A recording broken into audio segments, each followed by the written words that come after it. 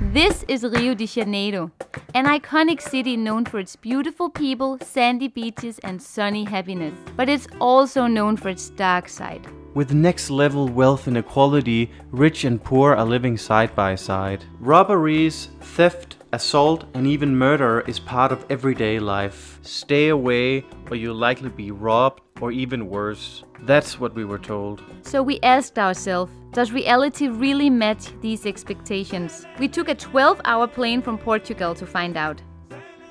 What's up, my boys? Welcome to Rio de Janeiro. So we are not alone here. We're actually here with Giovanni and Andreea. The cool thing is that Andreea and Giovanni are basically locals, even though Andreea is from Romania and Giovanni is from Belgium.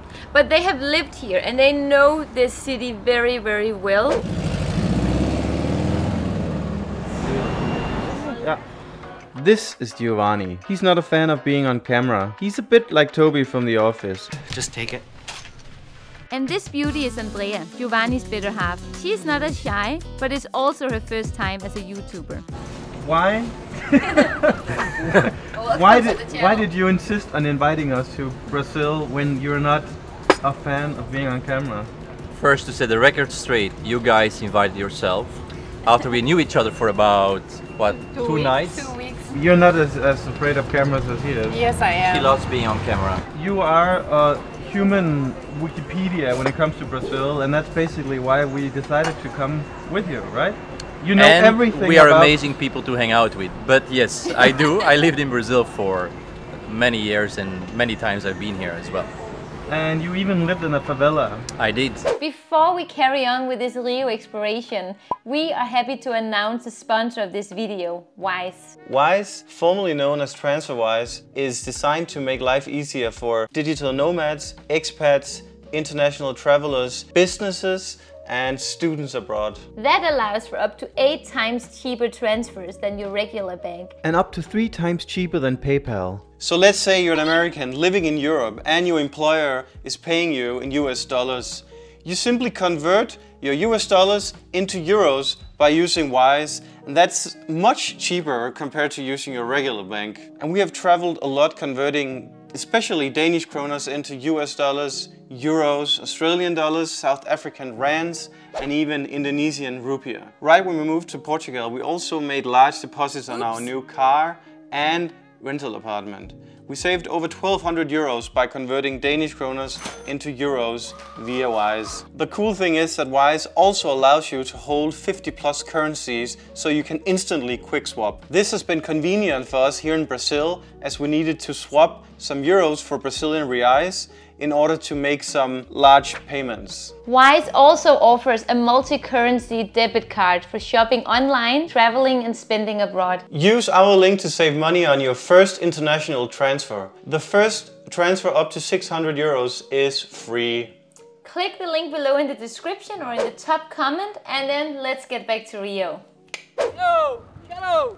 This is Ipanema Beach. Yes, it is. And every Sunday they just close down the road, and then it's like almost like they have a walkathon here. Cheers in breakfast, Caiparinha. So after a mandatory breakfast Caiparinha, we went to the Havaianas store. Why? Because there is a certain Rio dress code that must be followed. As a tourist, you shouldn't stick out like a sore thumb with Italian shoes, fancy watch. Instead, you simply wear Havaianas, shorts and a basic t-shirt. This will decrease the chance of being singled out by thieves and what could be worse. So of course we surrendered, even though you normally wouldn't be caught dead with flip-flops. Are you dress code ready? As one step closer, you know. But you couldn't find any Havaianas or what? No, because I have those stupid ballet feet. We can't use this one because it looks too corporate and professional. No go.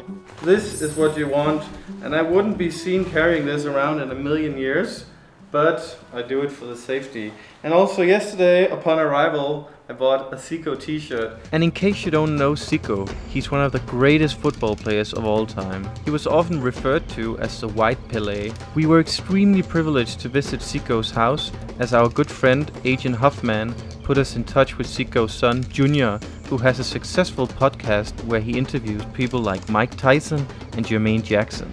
Junior told us some very interesting stories about his father, but also what it was like growing up as the son to such a big star. People would invite me to go to a pickup game, and then I would go there. They wouldn't tell anybody who I was. So I go there, score 1-2 goals. Oh my God, this kid's good. I don't know, who is it? He's the son of Zico. Automatically, 2 minutes later, I sucked. I will say you're one step closer, but you're not quite there yet. What do you mean? Or something, I think it's the shorts. Giovanni said the shirt was fine. They are perfect, beautiful. But what do we think of Rio so far, Amelia? I love it. I've missed being in a big city. Yeah. You know? And this has the essence of a big city. All the nice restaurants and bars and the light. This is Rio's answer to the Flatiron building on Manhattan. What do you think about Ipanema? Why, like, you insisted that we live here? It's the best area to be. I think it's the most animated area if you are a tourist or even if you live in Brazil. You have the beach, you have the lakes, you have nature, a lot of bars, a lot of restaurants. It's safe. I think it's really the best place to be honest. Okay. Coconut. Coconut. It's coconut. There's a hair in it. Ask for another one. So as we were slowly moving along the beach from Ipanema to Copacabana, we realized that we were actually here. This is what we came for, Rio. A city that the Western world loves to brand as dark and gloomy. However, our immediate impression was quite the opposite. As far as the eye could see, there were happy people playing, drinking, tanning, swimming, and basically just enjoying life. It reminded us of a more tropical and less pretentious version of the French Riviera. The beach culture in Rio is simply unbelievable. You can sit in your beach chair the entire day without moving and still be served food, beer and caiparinhas by the many beach vendors. It was fantastic to see the entrepreneurship of these people. Most of them live in favelas and are 100% dependent on this income to feed their families. Anyway, we felt safe already. This might as well be somewhere in Europe. One thing we were told by our tour guides is that beer are always much colder here, and so far, yeah, I agree. When we were greeted in the airport yesterday, we bought a Corona that was so cold that it was almost frozen. This is a shout out to all the restaurant owners and bar owners. Put your beer glasses in the freezer. I got a brain freeze while you were talking about it. That is so far the prettiest building we've seen here in Rio. So we're saying goodbye to Copacabana here and entering Leme. I think one thing that we've really noticed, the architecture here is, well, a mixed bag, so to say it diplomatically. There are so many old buildings here from like the 50s, 60s, 70s. Obviously, it's diluted by the nature, the beaches, the people and everything. I actually don't mind it so much. It just brings a different atmosphere. I think in some way it has its charm and it fits with the age of the city, let's say. If you just make a picture and you have to take the whole picture, right? So you take the beach side, you take the road, you take the mountains, and then you take the buildings. There is a matching element in there, and you have to keep in mind it's an old part of the city, right? So they can't just tear down a building because people live here. We're going up there. So not only did our two tour guides demand us to wear Havaianas for safety purposes, they also demanded us to walk until our feet started bleeding. Do you actually have stock in Havaianas? I do. But quickly we forgot about our poor feet. What's your name, boy? These are known as the common marmoset. You'll find them in trees and forests all around Rio, but also throughout most of Brazil. We tried to steal one, but realized that our toy poodle Lara wouldn't be a fan of the new company. The walk to the top of Fort Leme felt long, but took less than 20 minutes. We didn't spend time looking into the history of this fort. Instead, we admired the stunning views to the legendary Copacabana beach, where you once again get to appreciate the life-affirming beach culture of Rio. We could also see the favela of Babylonia. That's where Giovanni used to live, and that was our next stop. We've always heard a lot of bad things about favelas, so we were a little bit nervous about going there. You can't just film streets and people, so we didn't get much footage. But our primary goal were to eat lunch at Bar do David, a little favela restaurant with amazing food. The fridges here are at 0 degrees. Pra cá, depois a gente vai abrir lá daqui a pouco. Certainly deserve. Cheers! Cheers! Caiparinha time! So Amelia, it's your first time, our first time ever in a favela. Yes, in a community, is what we should call it, yeah. And I love it.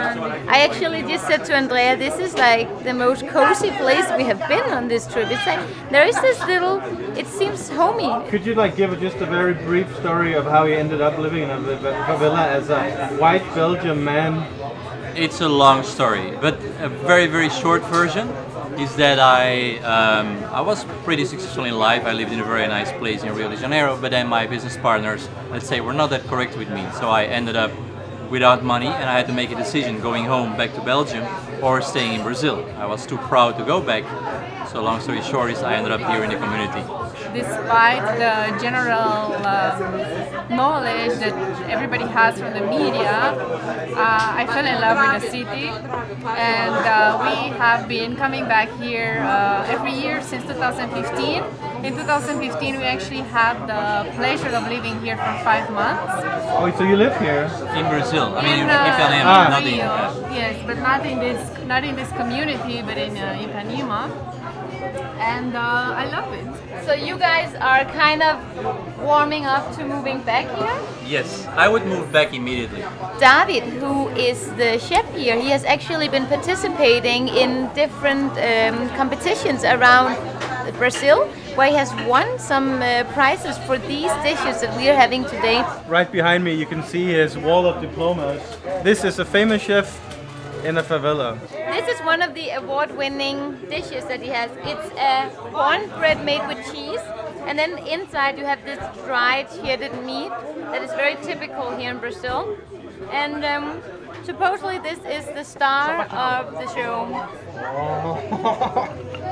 That's the real star. So I tell to all my friends, everyone that comes here, you have your own, don't touch my ribs. They are delicious, especially with that pineapple sauce. Cheers. Some good food, sun. I'm really happy with the sun. You know, Giovanni, he has been, every time he's been talking about Brazil, and that has been every time I've seen him, everything Brazil is associated with amazing, and I've been teasing him about it. But already today I realized that I have said amazing myself a couple of times. For example, these ribs here are some of the probably the best ribs I've ever had, and this morning the Egg Benedict was also the best I've ever had. So far the amazing makes sense. Obrigado. Até logo. From Babylonia we took a taxi all the way back to where we started and where we live, Ipanema. Based on the grand tour of these Rio hotspots, there's no doubt that this is where it snows. Even armed with our camera gear, we were increasingly relaxed and less on the toes. With less than 24 hours in Rio de Janeiro, we felt at home. Watching the sun going down along with perhaps the most beautiful backdrop on the planet was a true bucket list experience. Rio is not a bad place at all. Obrigado. Cheers for an amazing first day in Rio. I am surprised how calm I am in the areas here. I am not really that afraid of walking here, and I'm in love with the place. I thought it would take me some time, but immediately once we started walking today, I was like, this place is perfect. Rio is a fascinating city, and it's a melting pot of so many different people. And the fact that this is the 19th biggest city in the world, which is the biggest city we've ever been in, gives us completely different atmosphere and feel that we've never experienced before. And of course, we've put in maybe too much focus on safety and all that jazz today. But this is also what everybody talks about before you go there. So this is our first day in Rio, our first time in Rio. I'm in love, and everybody should be. I mean, look around. I'm not talking about the one who's blocking our sunset. When you came to Brazil first time, what was your idea of it? Me personally, I didn't like it. I didn't want to be here. I was a very different person than now. But then I took about a week. I loved it. I coming back. I lived in a community. I didn't want to leave. It's just an amazing place. I was scared to come, but I loved it. So do you think that there is like a general stigma when it comes to what everybody says? I think, and I'm pretty sure, because I met a lot of foreigners that came to Rio, were very afraid to go out, and then realized after a few days how actually nice it is and pretty safe it is, as long as you use common sense, like in any big city in the world, like Paris, London, and so on. I think most people that comment and comment negatively never been to Rio. Second part is that a lot of people take information from telenovelas or the news. Yes, bad things happen, but you have to just be a little bit street smart and don't go to the areas where no tourist should ever go in the first place. If you do that, it's an amazing city. Most of the crime that happens here is not directed towards tourists. It's crime that is around drug use, drug trafficking, arms and things like that. So I think that if it would be so dangerous as people picture it, there would be no foreign tourism here. Now we've seen everything on the surface. In the next videos we are gonna dive deeper into what is Rio, what is Brazil. Obrigada por ver o vídeo. Até logo. Até logo. How do you say goodbye in Belgium? Tot volgende keer. Pedata virtuale. See you guys. And she's still in our sunset. You didn't film anything for the women. Film some of the men. Okay, there you go, Amelia. I think that's for men as well, actually.